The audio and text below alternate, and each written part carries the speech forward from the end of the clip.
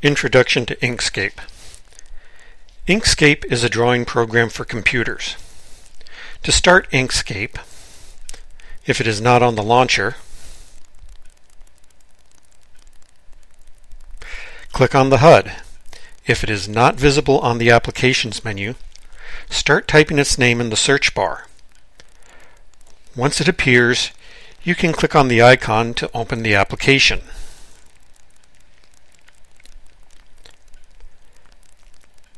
Normally, the program opens in a reduced window, but I'll maximize it for this demo.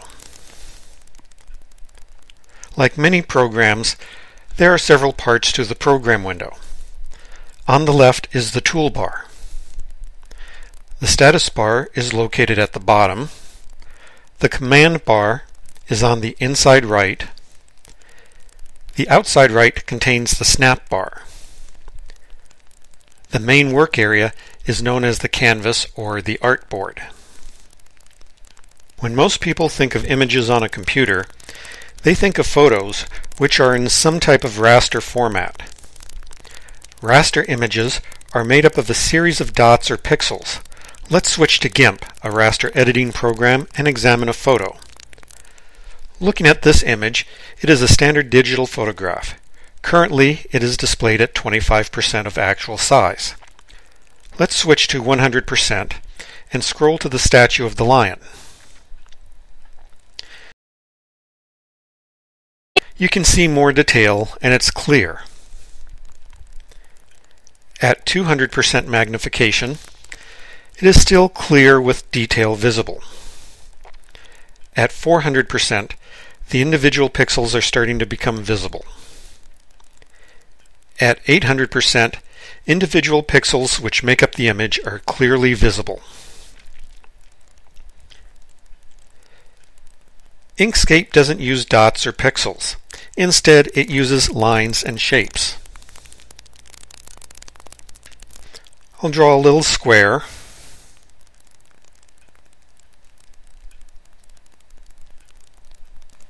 And then a spiral.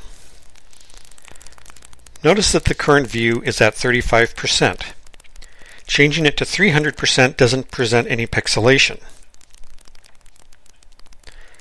At over 3,400%, still no visible pixelation.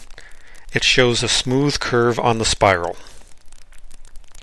When you draw in Inkscape, it is creating a mathematical formula to represent a shape. When you change the magnification, the image is redrawn using that formula to the new viewing level.